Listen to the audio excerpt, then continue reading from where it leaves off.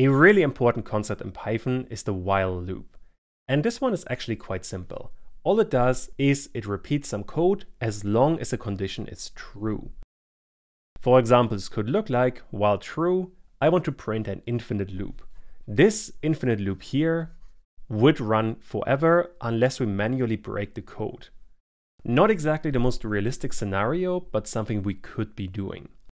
I suppose something slightly more realistic would be something like this. We are starting with x being 0.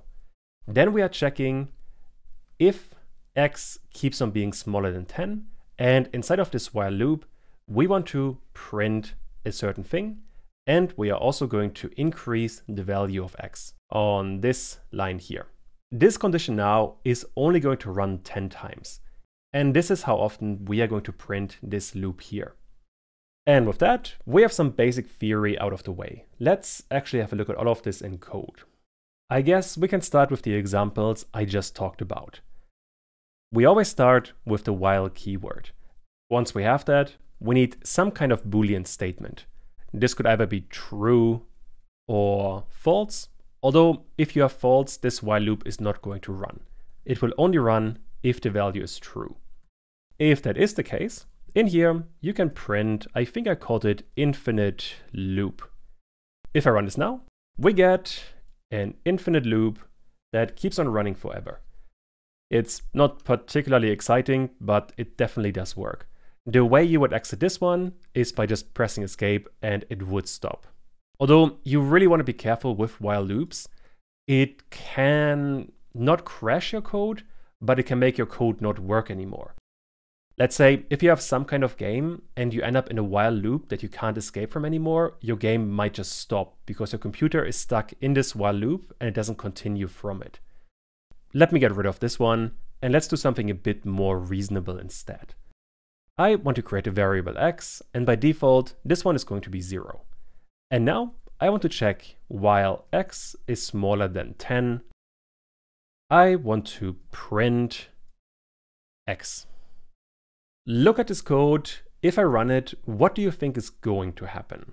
What we get is, if I run this, we have a whole bunch of zeros that keep on running forever. And the reason here should be fairly clear.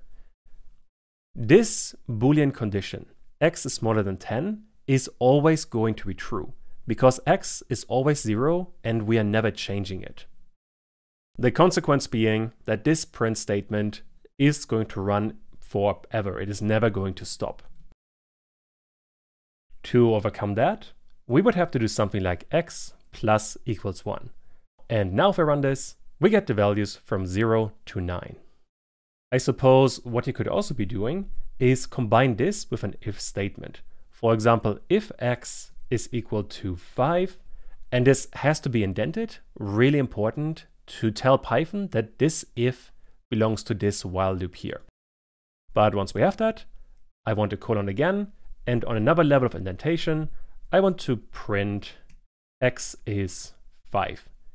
If I run this now, we get the values from 1 to 9, and at the value 5, we have x is 5. And this way, you can repeat code quite easily. That being said, there are two ways to make all of this a bit more complex. Let's talk about it. You can break an entire while loop, and you can also skip one iteration of the while loop. And let's do this by example. This is a bit difficult to explain. Here's the example I've shown you earlier. And this one would just print the word loop 10 times on the screen. But what you can do, let's say with one if statement, you could, for example, add the break keyword. And just the keyword, no brackets, just break.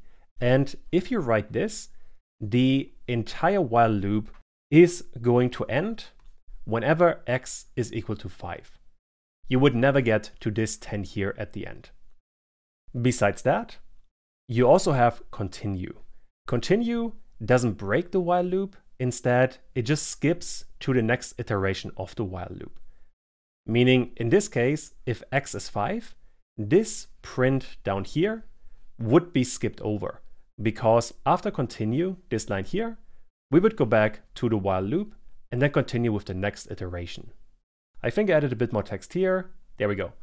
So break ends an entire while loop, while continue skips to the next iteration of the while loop. And that's basically all you have to understand about it. Let's play around with it. I already have an if statement inside of the while loop, and this one I want to use. Let's start with the break keyword. And you can already tell Sublime is coloring it differently, so we know that it has some kind of special functionality.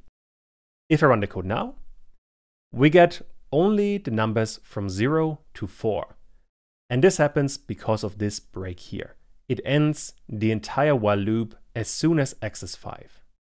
The other keyword we have seen is continue. And this one right now is not going to work. And maybe you can figure out why. Let me run it actually. In this case, we are getting all of the numbers. And try to think of why we didn't skip over one of them. After we are running continue, we are skipping the rest of the current while loop. In our case though, we don't have anything after continue. Continue is on the last line of this while loop, which means it doesn't actually do anything. We could change this though by putting the print statement after continue. And let me add a bit more white space here. This looks a bit cleaner.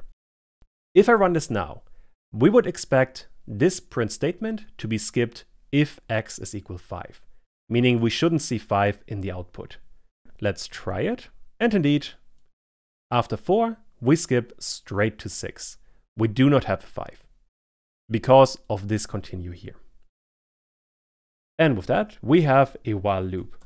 Let's do an exercise and then we are done. That is horrible spelling. There we go.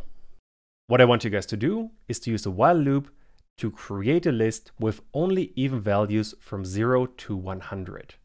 I guess as a tip here, create an empty list first, and then from the while loop, append more values. I haven't covered yet how to only get even or odd values. Maybe try to do some research. It should be fairly doable, but let's see if you can figure this one out. I guess this one was a slightly more challenging exercise, but let's try it together. I first need some kind of list. Let me call it my list, and this is just empty brackets for an empty list. And there's one more thing that I am going to need, and that is some kind of counter. By default, I want to set this one to 0. This is what we are going to use to control the while loop, like the x we have used up here. Actually, let me comment out this earlier stuff so we are not getting confused. What I want to do with that is run my while loop again with counter is smaller or equal than 100. Because this is the maximum number we want to go to, and we are starting from 0, which is the value here. And let's start by adding every single value to the list. For that, we need my list, append, and then the counter. Once we have that, I can just print my list, and let's see what we get. And we are getting nothing. The reason here, look at this again. I have actually made the mistake I warned you about earlier. Right now, the code is stuck inside of the while loop. Let me end it with the escape button. This, if this was an actual code example, would have been really bad. The reason here is this counter doesn't increase. It always stays at 0, and as a consequence, this condition will always be true. And as a consequence, we keep on adding the value 0 to this list. And besides that, we would do pretty much nothing else. I would spend my entire processing time just adding zeros to a list, which not only would break my code, it would also be a waste of resources. The way around it is I want to increase the value of the counter by 1. And now if I run this, we are very quickly getting the values from 0 to 100. Already a pretty good start. But now I don't want every single value, I only want the even ones. Meaning I want 0, 2, 4, 6, and so on. For that, we are going to need an if statement inside of the while loop. All you really need is the percentage sign. And this we want to use with the number 2. If this is 0, we know we are getting an even number. If I run this now, I am getting only the even numbers. This operation here if you forgot about it, is the remainder. For example, if the counter was at 3. I think early on I used dots, and that's a really good system to explain it. Let's say we have 3 dots here representing this 3. And if we are dividing this number by 2, we have 1 full block, and this would be 1 unit after the division. And what this percentage sign here gives us is the remainder, so this 1 here. And if this is any value besides 0, we know we have an odd value. On the same line, if there is any value, so if I use different from 0, we are only getting the odd values. And this is the most common use case for this remainder operation. It's a really easy way to get even or odd values. I guess while we are here, we should also practice skipping one while loop. So let me extend the exercise.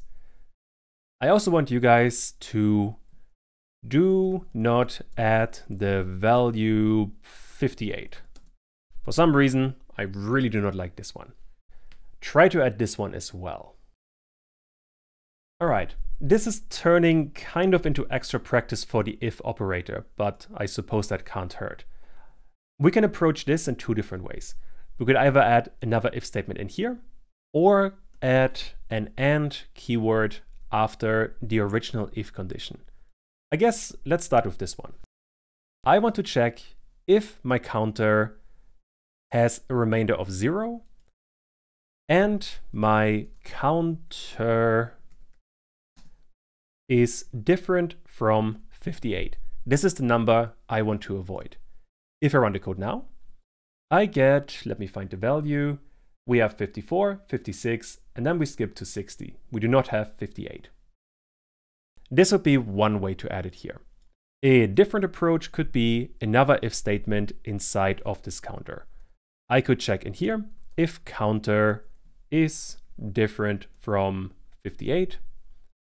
And then this append here has to be on one more level of indentation to tell Python it belongs to this if statement here. And if I run this now, we are getting the same outcome here with the 58 being skipped. All things considered, while and if work really well together. And all right, with that, we have while loops.